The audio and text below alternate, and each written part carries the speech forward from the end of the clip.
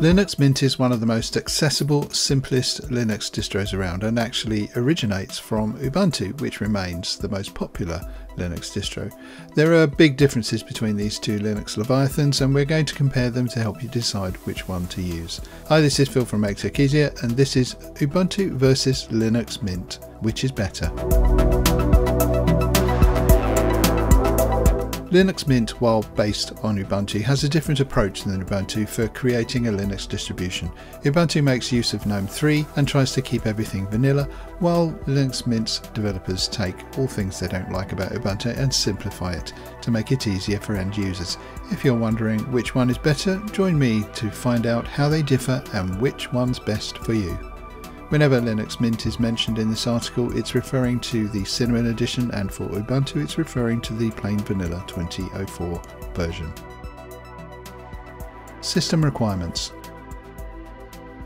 One of the significant differences between the latest Ubuntu and Mint versions is their system requirements. Ubuntu has a habit of adding new and more features, and it has become heavier and more demanding over the years than Mint.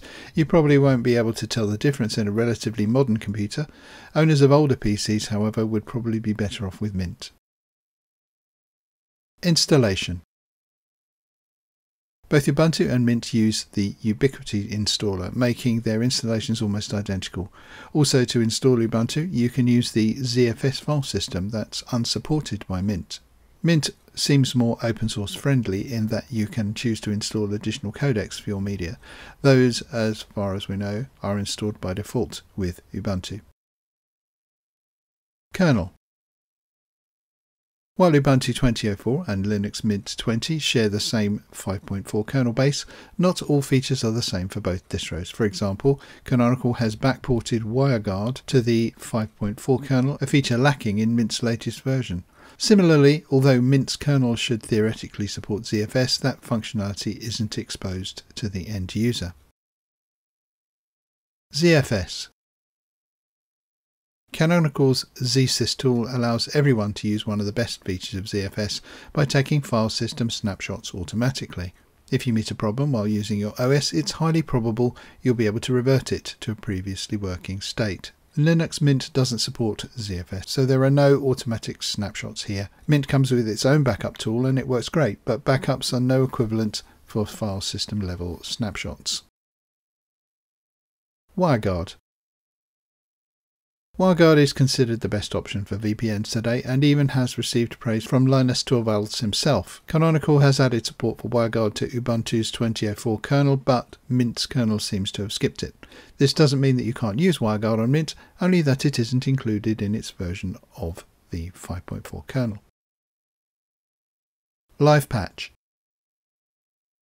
LivePatch is one of Ubuntu's latest features, although not entirely new. It's a new updating mechanism which promises to render obsolete the need for restarts after every single system update. Unless you're keeping your PC on 24 hours a day, like running a Linux server, then the LivePatch is useful. Unlike Windows, Linux Update doesn't require you to restart your computer immediately, and it doesn't restart on its own. Desktop. Ubuntu uses the latest version of GNOME, while Linux Mint uses Cinnamon. Both GNOME and Cinnamon are customizable, but GNOME requires you to install additional extensions, while Cinnamon customization options come right out of the box. Right after installing Mint with Cinnamon, the first window you meet allows you to tweak the main bar setup between a modern and classic configuration.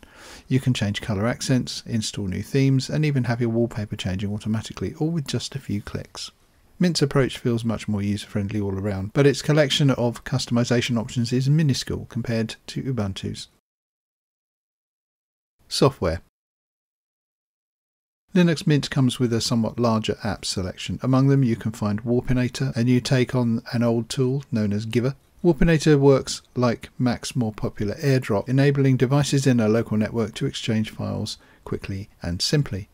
Both distributions come with the expected Firefox, LibreOffice and different utilities for multimedia, file manager, email, etc. Lint's Software Manager has the upper hand since it's blazingly fast compared to Ubuntu's Software Center. That's where you may also notice a crucial difference between the two distributions. Mint doesn't support snaps by default. Like many other open source advocates, Mint's developers don't like how Canonical practically controls the snap format. I won't take any sides in this issue, but I can say that they present valid points for their point of view. Real-world performance. On a relatively new PC, both Ubuntu and Mint perform similarly. As the specs go down, Mint's desktop starts feeling a little snappier. To test their hunger for resources, I set up 2 identical virtual machines.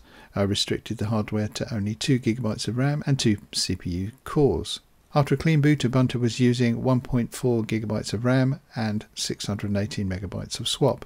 Mint was using 641 MB of RAM and 307 MB of swap. It's also worth noting that Ubuntu took significantly longer to start up and become usable. Which is the best? On an old PC, Mint is the clear winner. On better, more modern PCs, the choice is not quite as clear. Both offer different experiences, and your choice depends, for the most part, on your desktop preferences. If you prefer simplicity and quick, easy customization of the desktop, including the overall look and feel of the desktop, Linux Mint or Cinnamon is the better choice for you. If you prefer the GNOME 3 approach of a simplified desktop that's not as easy to customize, or you perhaps need ZFS, then Ubuntu is a better choice for you. Okay, as always, thanks for watching. That's all for now. See you next time.